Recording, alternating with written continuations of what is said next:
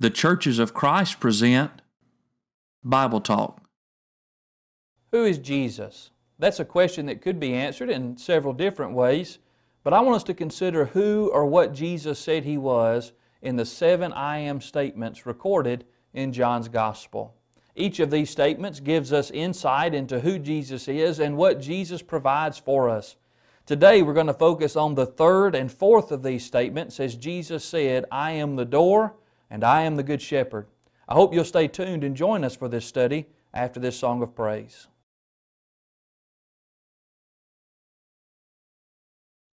Jesus gave His life a ransom and from Calvary, on Mount Calvary, cruel Calvary, take away our blood that we might make our shining crown. Praise His holy name, salvation has been brought down. Oh, glory, praise the Lord, salvation has been brought down. Heaven, go and shine, tell the world around. Oh, Christian, tell today, people in sorrow, tell today.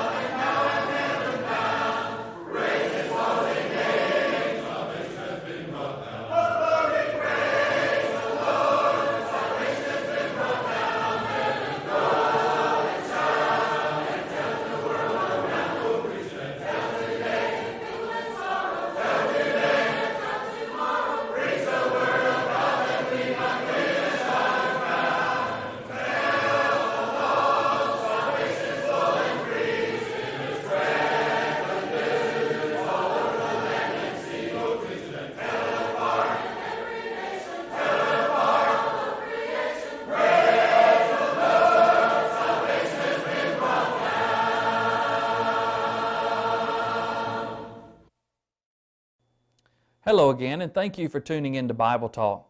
It's with great joy that we come to you today, ready to study the Word of God. As always, it's our utmost prayer that this study today will help you grow spiritually, encourage you, and perhaps even challenge you if need be. I want to personally thank you for giving me this opportunity to study God's Word with you today. Who are you? That's a question that's deeper than it first appears. On the cover, it might be easily answered with a name, but then on a deeper level, you could get into your job, your family, your education, and so forth. And then perhaps on its deepest level, the question gets to the matter of character. And the same is true when we ask the question, who is Jesus? On the cover, that's a question that's easily answered. We might say, well, Jesus is the Christ. On a deeper level, He's the son of Mary and Joseph of Nazareth, a carpenter by trade, surrounded by a close group of followers that we call the disciples. As we begin to dig even deeper than that, we see that He's the Son of God, the Savior of the world, the eternal, divine second person of the Godhead. But in addition to these answers, we would be wise to look at who or what Jesus said He is through the 7 I am statements that are recorded for us in John's account of the Gospel. See, each one of these statements tells us something about Christ and what He alone provides for us, what He alone has made available to all of mankind. In previous lessons, we've noticed the statements, I am the bread of life and I am the light of the world. But for our lesson today, we come to John 10, in verses 1 through 18, where 2 of these 7 statements are found, where here Jesus says, I am the door, and then He says, I am the good shepherd. I want to notice with you first today the setting of these statements. As we've done with each of these statements, it's important for us to study the context of the particular statement so that we might better grasp the background and what all's going on in the text. Let's read together first John 10 and verses 1 through 14. Beginning at verse 1, John writes, Verily, verily, I say unto you, he that entereth not by the door into the sheepfold, but by another way, the same is a thief and a robber. But he that entereth in by the door is the shepherd of the sheep. To him the porter openeth, and the sheep hear his voice, and he calleth his own sheep by name, and leadeth them out. And when he putteth forth his own sheep, he goeth before them, and the sheep follow him, for they know his voice. And a stranger will they not follow, but will flee from him, for they know not the voice of strangers. This parable spake Jesus unto them, but they understood not what things they were which He spake unto them. Then said Jesus unto them again, Verily, verily, I say unto you, I am the door of the sheep. All that ever came before me are thieves and robbers, but the sheep did not hear them. I am the door.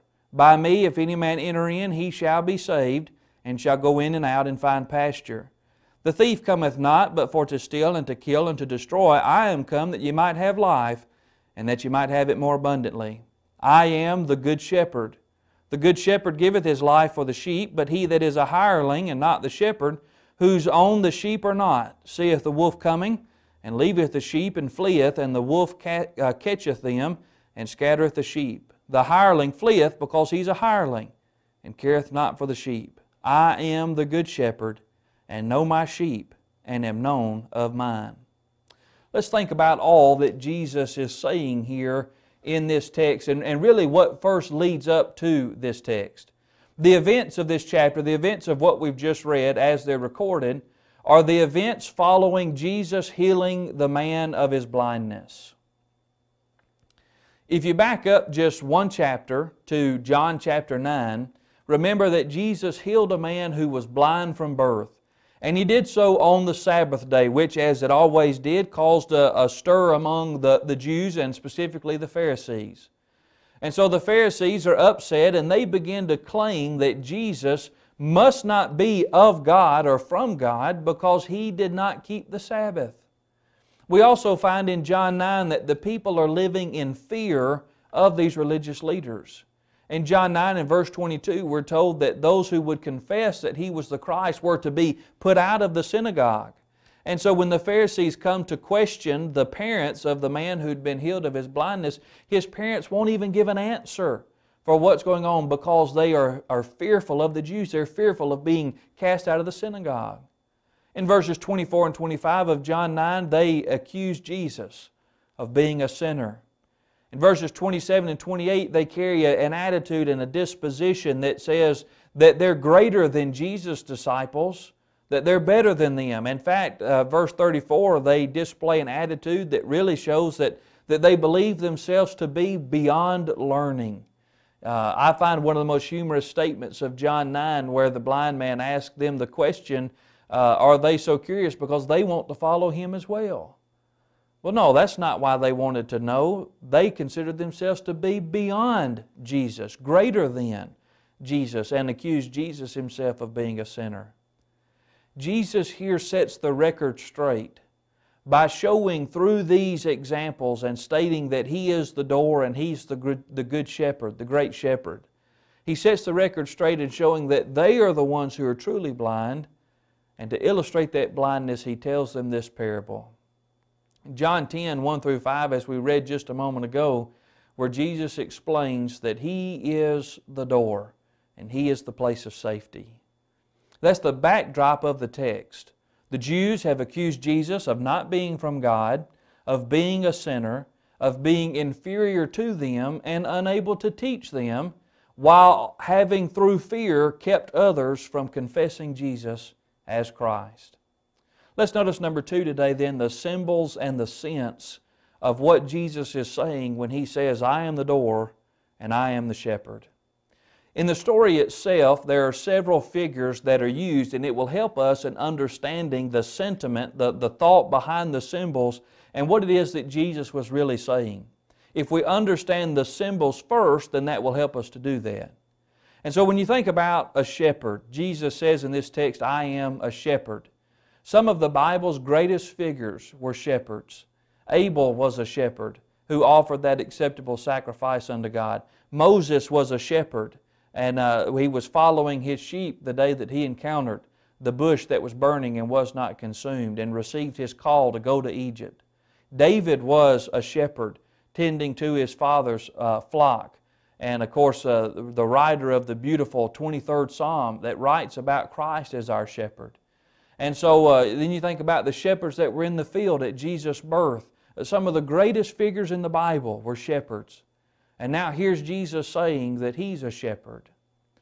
When we think about what it means to be a shepherd, we know from these examples and from others that to shepherd is to love and to care for and to protect the sheep. That was their job. That was their role. They were to watch after, to feed, to care for, to protect, and to provide for the flock. A second figure that's used in John chapter 10 is the sheepfold, or the sheepcote, as some translations say. This particular place, a sheepfold, was a place where shepherds would bring their sheep for safekeeping overnight. And there would be only one means of entrance into this fold, into this place of safety for the sheep, just one door. That then brings us to the symbol of the door. Jesus says, I am the door. And we understand that doors primarily have two functions. Doors permit and they restrict. In other words, a door is there, for example, the doors on our homes are there to restrict entrance from those that we do not want in our homes, while permitting entrance into the home from those that we do. That's its primary function, to permit and to restrict. We also understand that not all doors are created equally. You know, the old expression is that you wouldn't have a screen door on a submarine. Why?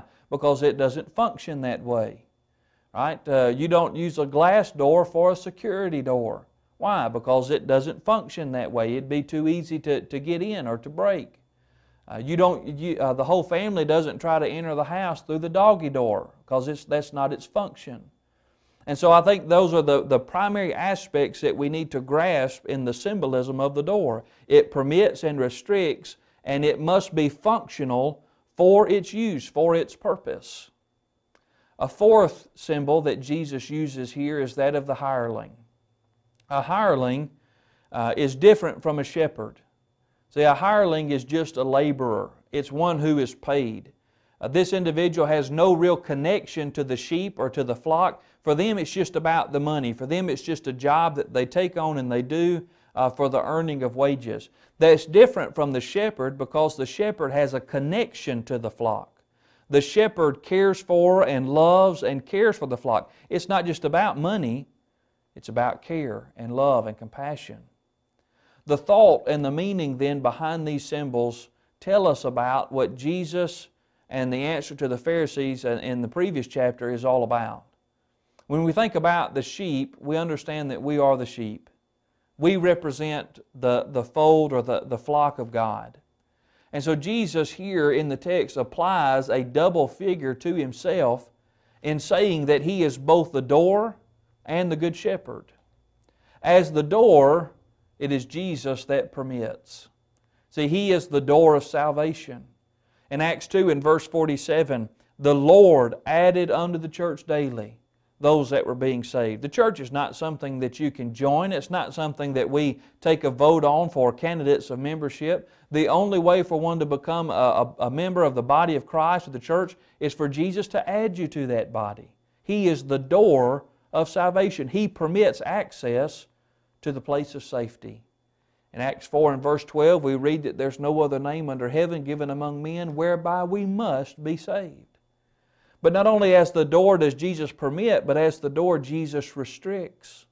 See, He's not only the door of salvation, but He's also the door of separation. In Matthew 7, 21 through 23, Jesus said that there would be those who would come to Him And He said, not everyone that says to me, Lord, Lord, shall enter into the kingdom of heaven, but only he that doeth the will of my Father which is in heaven. And there will be some who will say, Lord, did we not cast out devils in Thy name and do many wonderful works in Thy name? And He said, I'll say unto them, depart from me, ye that work iniquity.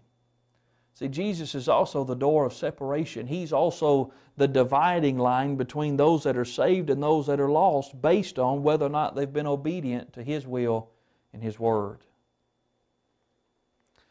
I know that we live in a time where it's popular to believe and to teach that there are no restrictions, that nobody's ever going to have to worry about being separated from God because God is love and God welcomes everybody. Well, God welcomes everyone to obey the gospel, but there's also a door of separation.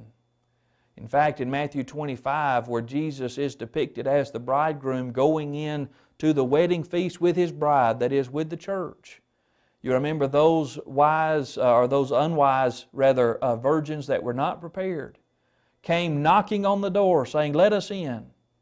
And Jesus said, I know you not. Friends, that's a door of separation.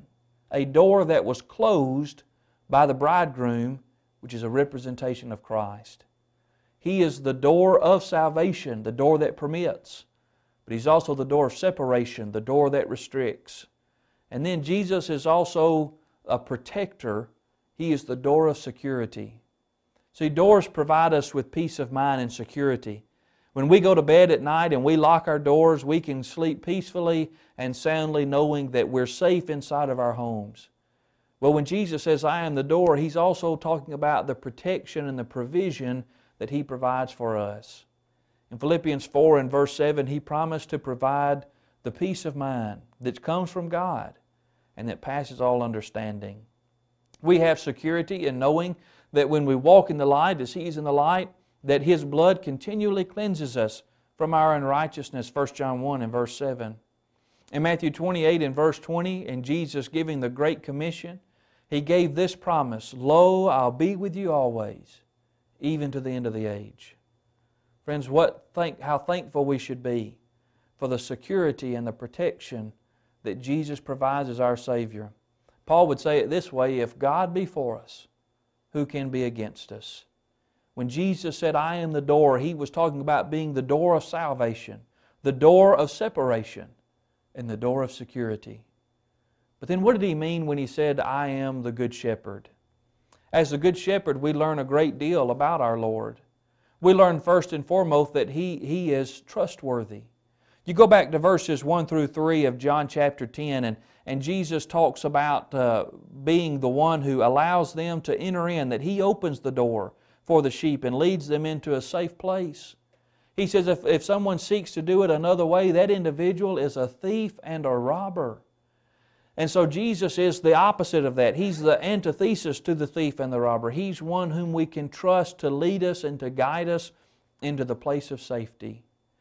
Not only is He trustworthy, but He knows.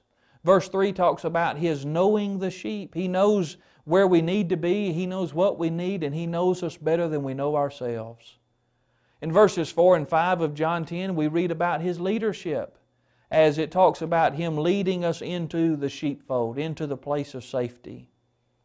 Think about what David said in Psalm 23 about the leadership of God. David said, the Lord is my shepherd, I shall not want. And He leads me. He leads me beside the still waters and into the good pastures. David was so satisfied with the leadership of the Lord that he said, my cup runneth over. I have more than I could ever desire because He leads me. Jesus, as the Good Shepherd, we can trust. He knows us. He leads us. And He also provides and sustains us, verses 8 through 10 of John chapter 10. You look back at these verses, and in John 8 He says, all that ever came before me are thieves and robbers, but the sheep did not hear them. I am the door. By me, if any man enter in, he shall be saved, and shall go in and out, and shall find pasture. Jesus says, I'm the one that provides eternal life and sustains that life for you with green pastures. And then, as the Good Shepherd, Jesus sacrifices for His sheep. This is the greatest distinction, by the way, between the shepherd and the hireling. See, the hireling, when danger comes, he'll run away and leave the sheep to be slaughtered by the wolves. But the shepherd will not do that. The shepherd will give his life for the sheep. And that's what Jesus says here. In verse 11, He says, I am the good shepherd giveth His life for the sheep. Notice in verse 15 He says, as the Father knoweth me, even so know I the Father, and I lay down my life for the sheep. In verse 17 He says, therefore doth my Father love me, because I lay down my life, that I might take it again. And then in verse 18 He says, no man taketh it from me, but I lay it down of myself. I have power to lay it down, and I have power to take it again. This commandment have I received of my Father. 4 times in this text, in 4 different verses, Jesus says, I'm giving my life for the sheep. There's nobody better qualified to be the Good Shepherd than our Lord Jesus Christ. Now, in contrast to that, the Pharisees are the hireling. See, for them it's just about the money. It's just about the honor, the prestige of men. They don't really care about the sheep. If they did, then they would have rejoiced when one of their own who had been blind from birth had been healed. They would have rejoiced to see the day of the Lord and the Messiah. But instead they've accused Him of being a sinner and of not being from God.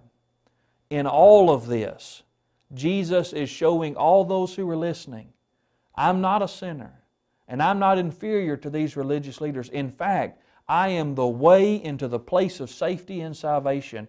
I am the Good Shepherd who truly knows you, cares for you, and who gives my life for you. Follow me instead of these hirelings. Enter through me, and you'll be saved.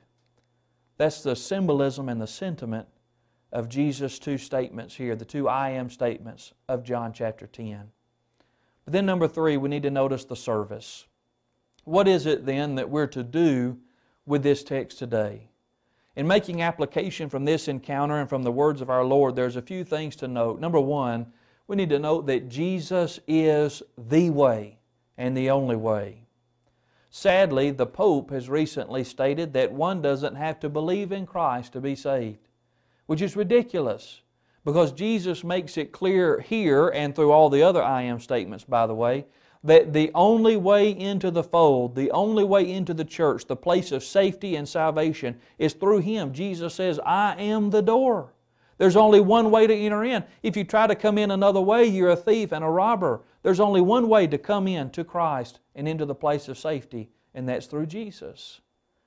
Additionally, it's important to note that verse 16 of John 10 reminds us that there is only one fold and only one shepherd. In verse 16, the text reads, and other sheep I have which are not of this fold, them also I must bring, and they shall hear my voice, and there shall be one fold and one shepherd. There are those in the religious world who would teach many folds, but Jesus says, I have one fold, and He's the one shepherd, the one way of that one fold. Number 2, we need to notice the relationship between the shepherd and his sheep. Jesus says, I know my sheep, and they know me. They know my voice, and they follow me. What an amazing statement to consider, that Jesus knows us, and that if we're truly His sheep, we know Him and His voice. We know His words and what He said to us. There are 2 questions that come to mind with that. The first is, would Jesus count us among His sheep? And the second one is how in tune are we with the words of our shepherd? Are we so in tune with Christ and His Word that another would never be able to lead us astray? I hope that's the case. But then number 3, we need to note that the abundant life is found in following the Good Shepherd. Jesus says here in John 10 and verse 10, I am come that you might have life and to have it more abundantly. The world would like for us to think that the best life is a life lived for self. But Jesus says the best life, the abundant life, is the life lived under the guidance of Jesus as the Good Shepherd. Remember what David said in Psalm 23, my cup runneth over. That's the best life. That's the abundant life. A life that has been entered into through Christ and that allows Him to be our guide and master as the Good Shepherd. A final question is, at which door are we standing today? Are we standing at the door of salvation and security, or are we looking at the door of separation? Friends, Jesus said, I am the door. I am the good shepherd. The question then is have you entered the fold? And is He your shepherd? If He's not today, I pray you'd make it right by obeying the gospel or by repenting of sins if you've already obeyed those initial commands to believe, repent, confess, and to be baptized. Thank you so much for tuning in again today, and I pray that this lesson has been a blessing to you, and God bless.